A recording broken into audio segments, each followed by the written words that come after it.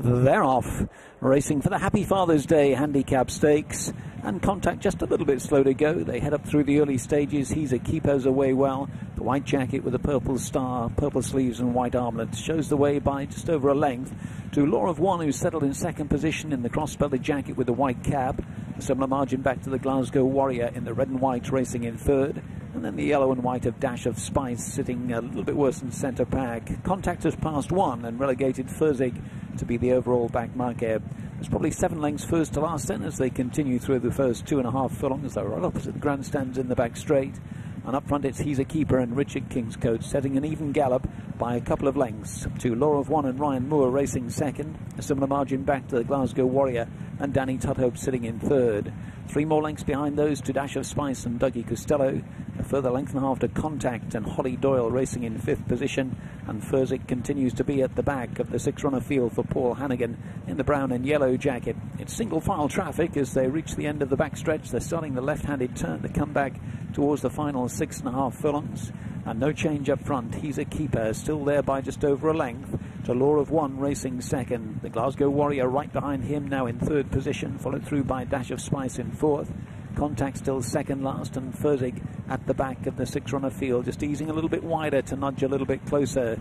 Back towards the final 5.5 furlongs they come then, and just winding up the tempo a little bit here. He's a Keeper in front, still by a length and a half to Law of One, who's just shadowing this leader in second. Couple of lengths to the Glasgow Warrior, who's next in the field. Might have gone wrong, the Glasgow Warrior. I think he's pulling up.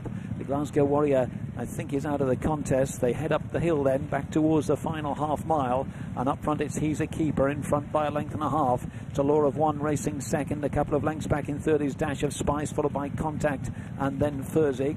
Taking the rising ground back inside the final 3 furlongs and trying to see them off from the front. It's still He's a Keeper. Richard Kingscote presses the accelerator button again, leads by a length and a half. Law of One now shaken up in second. Dash of Spice is trying to close in third. Contact is back in fourth and starting a run, and Furzig is next.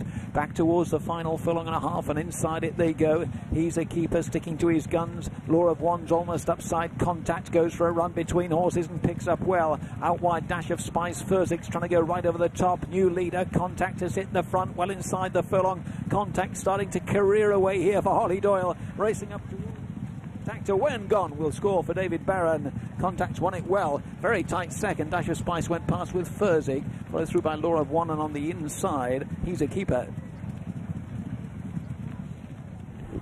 Yeah, good performance. Contact is one for David Barron, Holly Doyle on board. The only 3-year-old in the lineup. Get the 14-pound weight for age, but he's made the most of it. And he's dotted up. It's a photo officially for second between number 1 Dash of Spice for Adrian Keatley and Dougie Costello. Another horse placed for Adrian Keatley